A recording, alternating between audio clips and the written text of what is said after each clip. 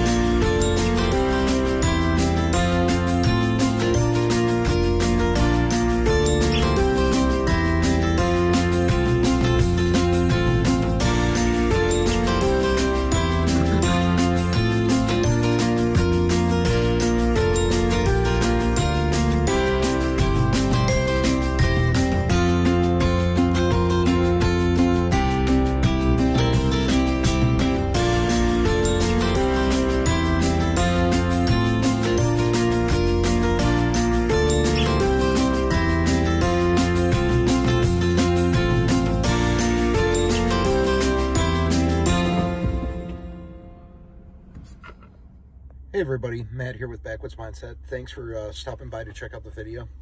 Don't forget to like, subscribe, and hit the notification bell so that you don't miss any of my videos.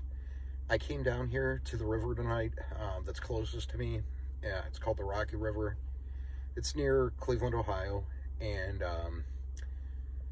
came down to see what the water looked like. We had some rain come through. Actually, it's been raining the last couple days, so it's kind of prohibited me from being able to go out and fish. Hopefully, I didn't check the weather for tomorrow night, but I'm hoping that I can get out to try to do a little bit of fishing. There's two guys down here right now that are fishing. I didn't bring any of my stuff. I have to work tomorrow at 5 a.m., so I'm not going to be doing any fishing tonight at all. But there were two guys down here. The one guy didn't speak any English, so I tried to ask him, but he didn't have any idea what I was saying. The other guy told me that he's been catching a bunch of cats down here at night.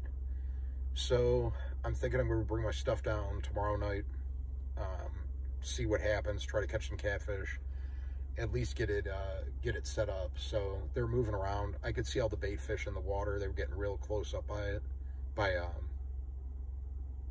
I guess by the bank. It's a weird area. It's like a metal and concrete barrier on the side, so there really isn't like a soft bank, but I guess it's still, anyways, it's the side of the river.